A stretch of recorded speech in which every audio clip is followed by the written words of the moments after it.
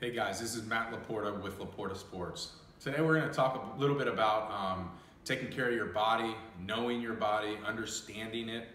I know as young athletes, we can tend to eat whatever we want and still stay in great shape and be healthy and fit, but eventually that catches up to us. And so kind of from an eating perspective, I'm going to touch on a few perspectives, but the first one's going to be eating. I think from a young age, it's very important to understand what foods our bodies really need. Our bodies don't want chips, they don't want sweets. I know they crave it at times, but we gotta teach our bodies not to want it as much. And it's really important to again know what's going into your body so that when the output, we can have optimal performance. And to me, it's critically important to learn those things at a young age, because when you start trying to learn those things as you get older, it's more difficult. Your body knows what it wants. And so, again, I would encourage young athletes to, have an idea of what you want to eat and have your parents help you create a food plan. Again, it's all about preparation. And I've said it before in our other videos and podcasts and stuff, it's all about structure. If you have a structured meal plan every day of the week or 5 days a week, you're gonna win. You're gonna have a winning battle against food. I mean, you really are. Like, for example, right now, my wife and I were going through a program, and we're, in the morning we have an oatmeal, I have an apple for a snack, I have a salad for lunch, I'll have a shake for another snack, and then we'll have a nice dinner that she prepares for us. And I know you might be young and you might not go, well, I can't make dinner. Well, maybe ask your mom to make dinner for you, your dad. I mean, they're highly involved with your sports and they want to see you succeed. This is just one of those pieces that will help you succeed. And I believe eating will help the mood you're in. I believe it'll just help, again, the performance that you put out. And I know a lot of you guys, unfortunately, are playing a lot of baseball or a lot of football or a lot of soccer, or whatever it may be. But predominantly, we're going to talk about baseball, but there's a lot of kids playing a lot of baseball. And, if you want to play that many games, we've got to take care of our bodies. We've got to take care of the way we eat. You've got to be on point with that. Not to say you can't go out and have fun. I love pizza. I mean, I'll never stop eating pizza. It's just the way it is. And that's okay, but really understanding, limiting yourself, and having control over the way we eat, I think is huge, and it's a mindset, and it starts when we're young. The next thing I really want to talk about is baseball, and I want to talk about injury prevention, right? I'm not an athletic trainer, by no means. I don't have that education. There's people out there that are extremely intelligent at getting athletes back on the field, and they're great at what they do. I'm coming from a perspective of having 3 hip surgeries on my left hip, and in a span of 8 years. And so injuries are not fun to deal with. Injuries will ruin your career faster than you can blink your eyes. I mean, I thought I was going to be a guy. I was a first rounder. I was a 7th overall pick. I thought I'd be a guy that played in the big leagues for 10 to 15 years and, hit 30 home runs a year and just all the great things that you would think about and dream about. And injury struck in 2009. Then it struck again in 2012. And then I just never could come back. And in 2017, I got my hip replaced, full hip replacement. It was just more of, it wasn't anything that I did. It was just kind of one of those things that it just didn't work out for me. It was bad luck, right? And I don't really believe in a whole lot of luck, but that's, you call it whatever you want. And I bring that up because I know there's a lot of players out there that play a lot of baseball, and they're young guys. And I have a hard time with that. And I know parents might not like what I have to say, and they might go, well, Matt, you don't understand. You don't know. Well, I kind of do understand. I've been around the game a little bit.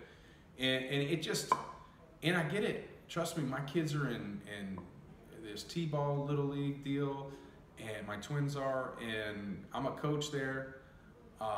They give us a practice schedule of 3 days of practice. And I said, time out. My kids they're 4 years old. We're not going to practice every day. We're not going to practice 3 days a week. We're going to play one game and one practice a week. And you have to set the standard as the parent. You have to protect the kids. The kids want to play every day, but it's not good for their bodies every day, especially at that young age, right? I didn't start playing travel baseball, and I know travel baseball is a huge thing, and I have nothing against it. It's just pick and choose your time, right?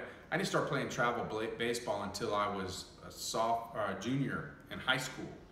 And when I was a junior in high school, just so you guys know, I was 6'1", 220 pounds. I mean, I was developed, right? I wasn't a $150, 5'8", not developed yet. My bones haven't, I'm not gonna say I was a man by any means. I was still probably immature in a lot of ways, but physically I was strong.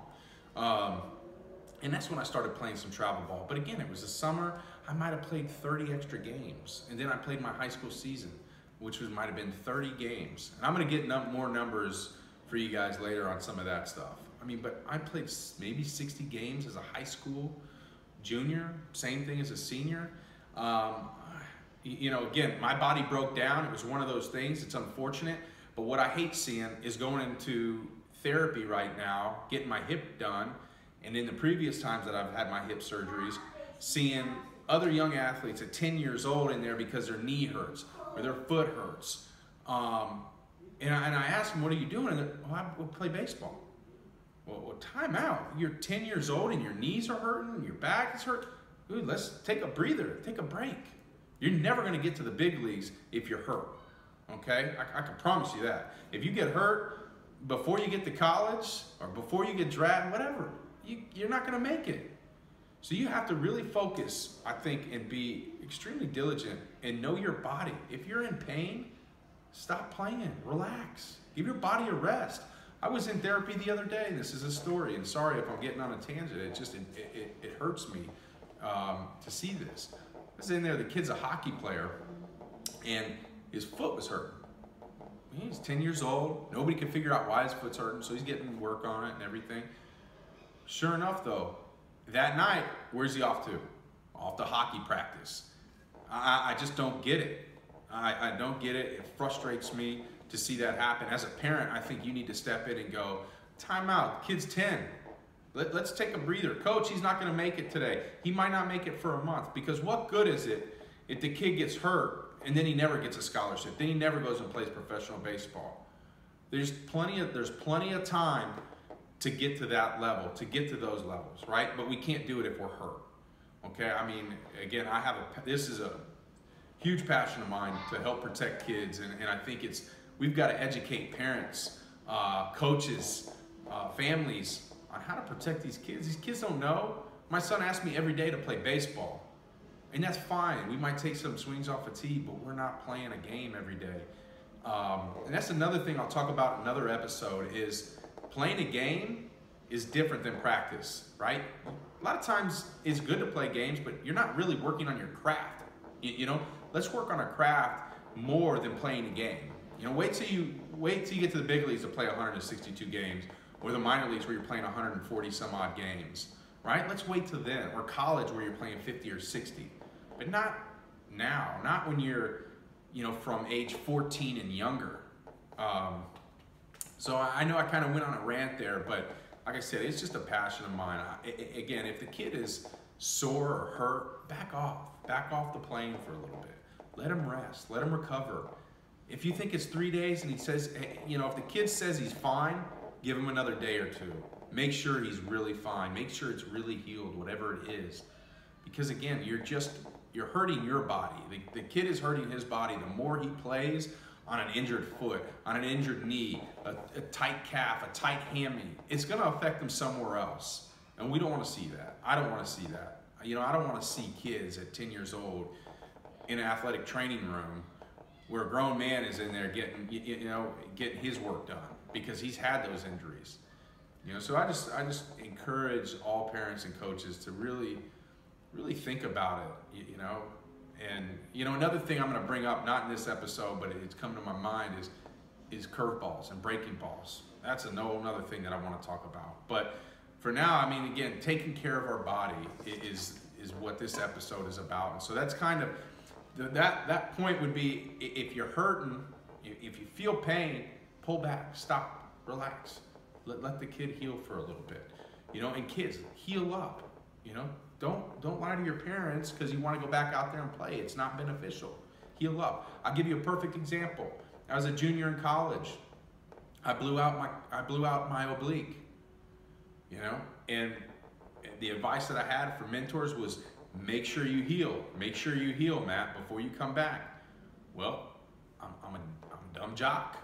All I wanted to do was get back out on the field and hit home runs for the University of Florida. Well, you know what? I pushed myself to come back. It's not my trainer's fault. It's not my coach's fault. I was old enough. I knew I wasn't ready to go, but I wanted to be on that field. I wanted to be there. You know, it was my draft year, big things I thought were coming, and I wanted to be on the field.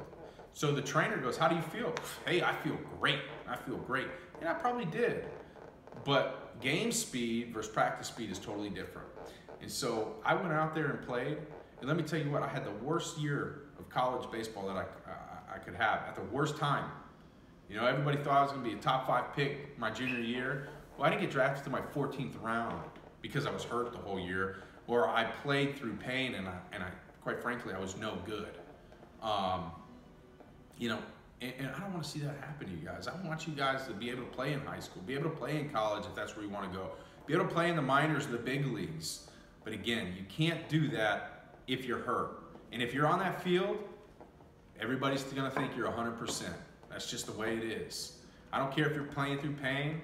They're going to know that, hey, he looks like he's 100%. He's just not good. He's just not good enough. And I don't want to see that happen, because I've seen it happen before with me and a lot of other players in this game. So again, it's very important we take care of our bodies. We only got one, and baseball demands a lot out of us.